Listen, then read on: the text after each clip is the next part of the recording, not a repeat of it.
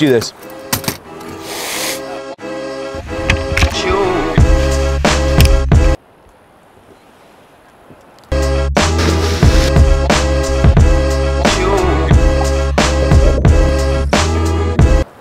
Hey, it's Evan with Black Rifle Coffee. We're gonna go through this Snow Peak pour over device. We actually went through, I don't know, 4 iterations trying to name this. So that was the best thing that we came up with, the Snow Peak pour over device.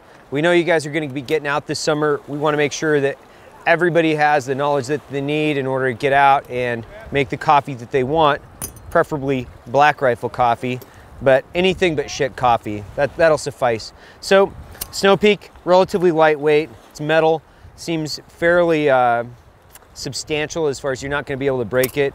It's lightweight, you can slide it into your backpack, your rucksack, whatever that might be. Oh, excuse me, it's fucking pale ale. So, what were we talking about? Snow Peak, all right, the Snow Peak pour over device. Relatively easy to slide into a backpack, lightweight, throw it on your cup.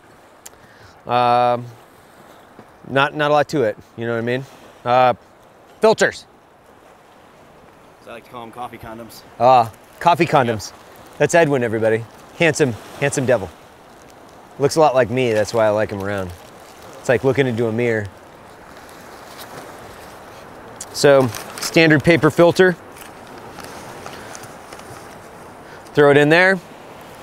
I mean, it sounds so cheesy when people are like, get 16 grams of Black Rifle coffee. I don't know, get 16 grams of good coffee. Our coffee's pretty good, you should buy it, but anything but garbage coffee.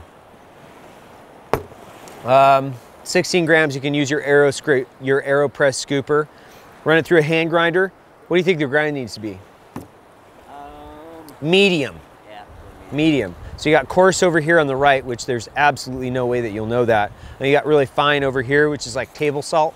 So think about coarse is, what's an actual size of something coarse?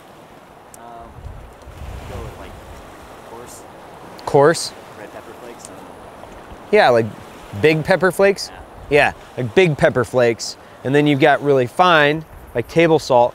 Land somewhere in the middle, 16 grams of coffee, throw it in here, run hot water through it. What's hot water? So let's define hot water. Bring it to a boil, let it sit for 10, 15 seconds, and then push it through. Something interesting about a pour over is you start center and never work the edges of your paper. And the reason that you never work the edges of your paper is you don't want the water to saturate and then it to pour around the filter and into the cup. You want the coffee to do that job. So Snow Peak pour over device is what we've named it. Seems like it's a pretty good device. We'll try it out in the next couple days, tell you guys what we really think, but it's a pour over. So at the end of the day, it's just a lightweight foldable pour over. Great piece of gear.